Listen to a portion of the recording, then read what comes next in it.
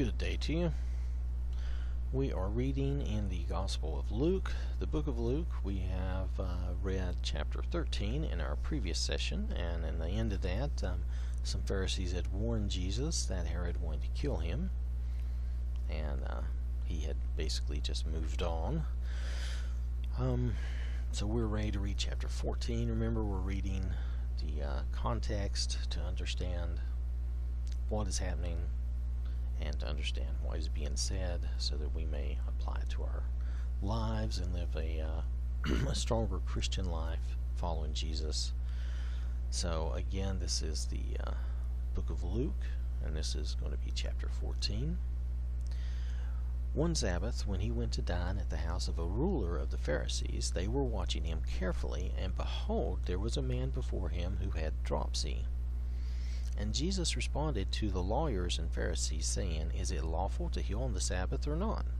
But they remained silent. Then he took him and healed him and sent him away. And he said to them, Which of you, having a son or an ox that has fallen into a well on a Sabbath day, will not immediately pull him out? And they could not reply to these things. Well, of course not.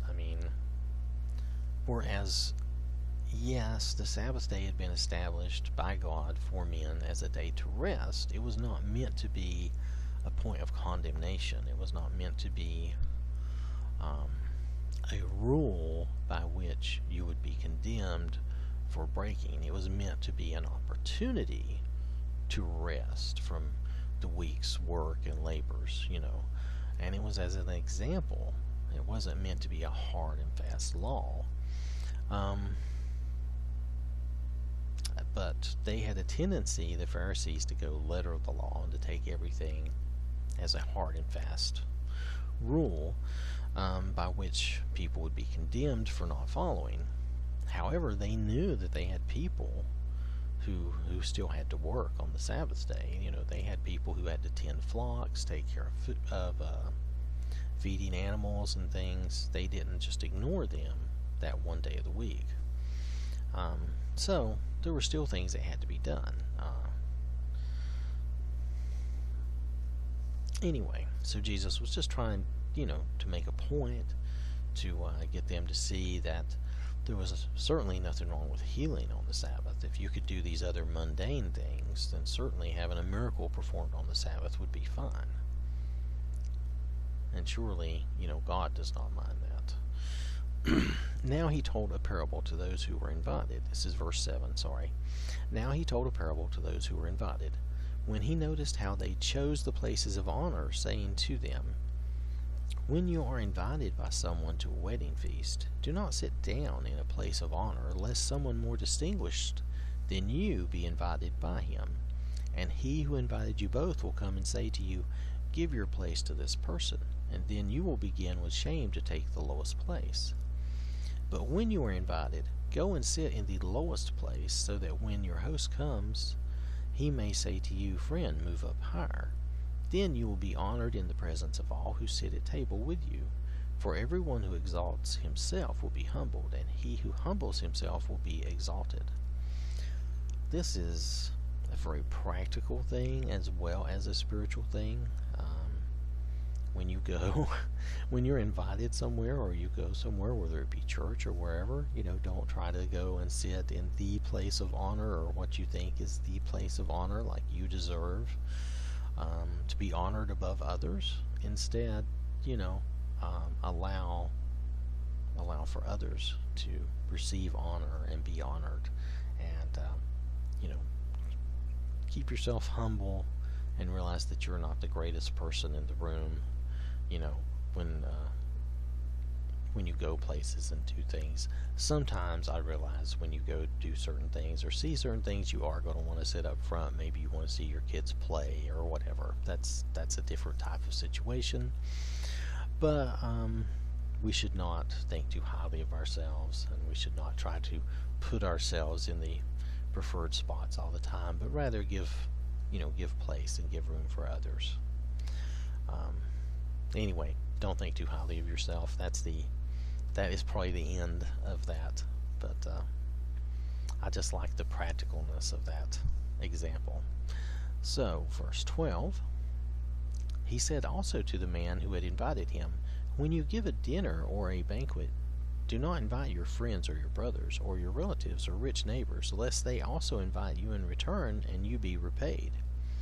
But when you give a feast, invite the poor, the crippled, the lame, the blind, and you will be blessed because they cannot repay you. You will be repaid at the resurrection of the just." Another excellent example of what we should do and how we should be. And maybe giving a dinner is not always the best example, but nonetheless it's a good practical example. But it could be any number of things you should do to help the poor and the needy.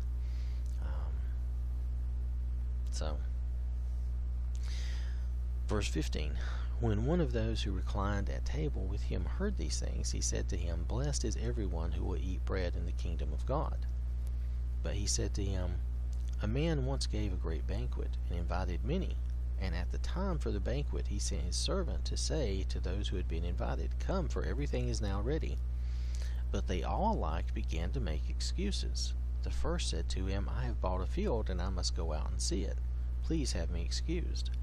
And another said, 'I have bought 5 yoke of oxen, and I go to examine them. Please have me excused.' And another said, 'I have married a wife, and therefore I cannot come.' So the servant came and reported these things to his master." Let's see, where am I? I think I've gone too far, have I?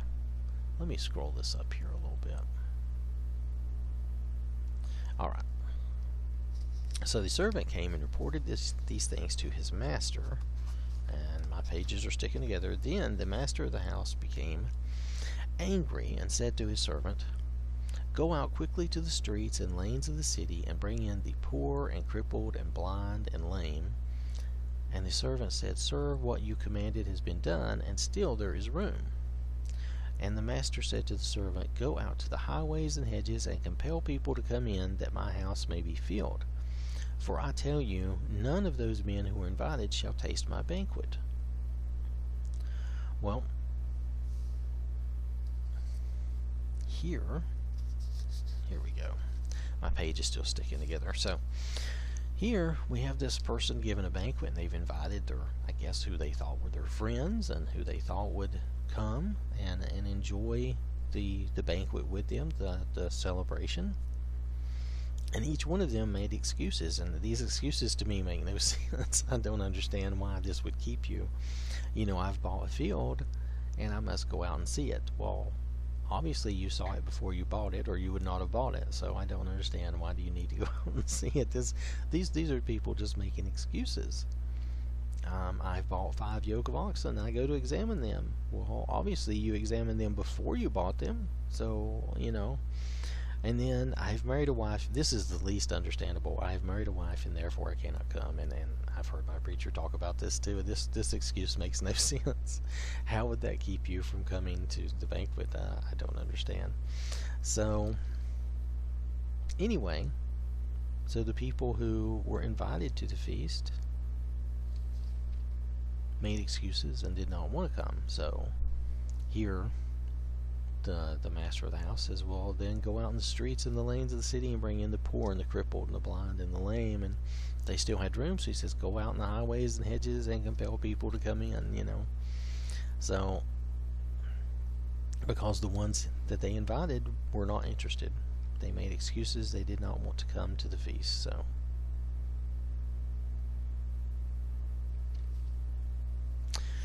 and there's quite a bit to be said about that, I suppose. That is much like us, when we make excuses for not following God and for not coming to the kingdom of God, and all right. So that's that is what that is a parable for, that people are invited.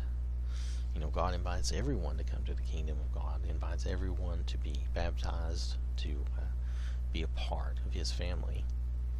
And yet, so many make excuses, a lot of different excuses, and they don't become a part of the family. And so then they never come to the feast. They never get there, and that's when it becomes really sad. All right. So we're going to move forward. Verse 25.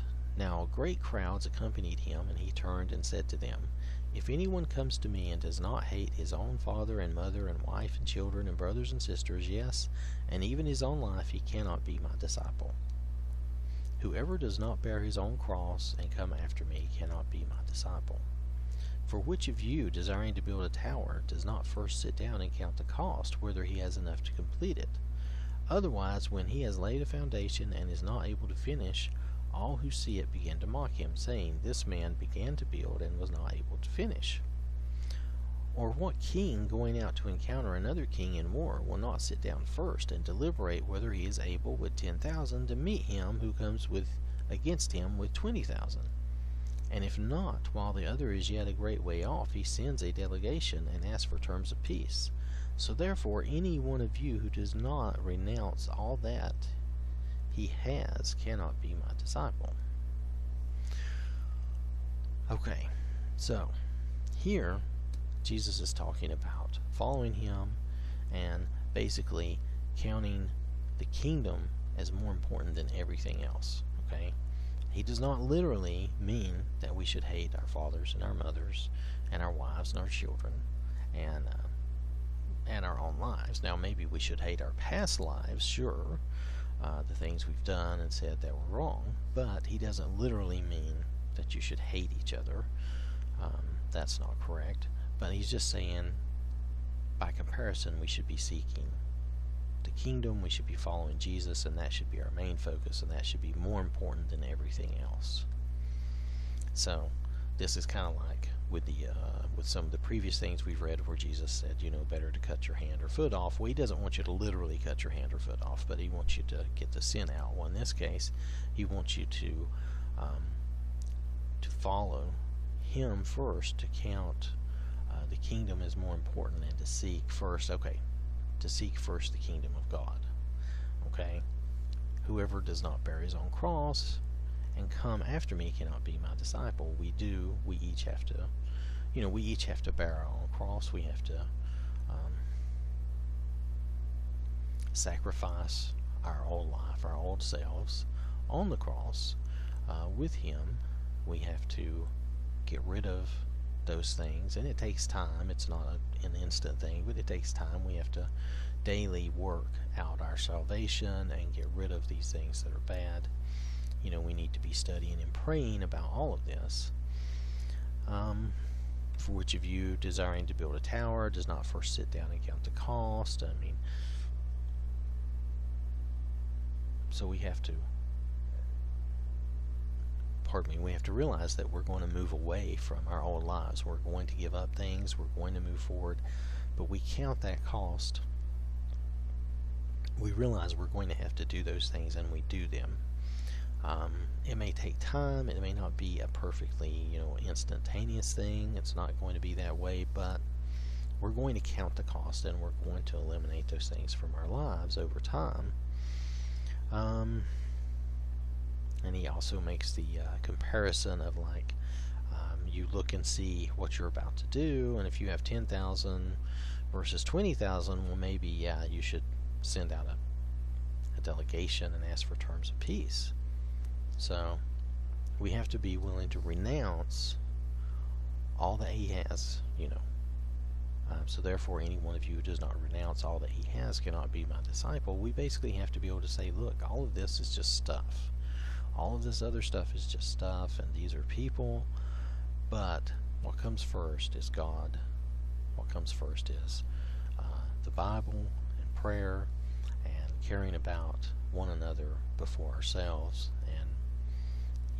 and that's more important than these things that we have, these worldly things and the money and stuff like that.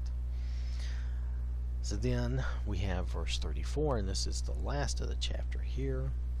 Verse 34 and 35, salt is good, but if salt has lost its taste, how shall its saltiness be restored?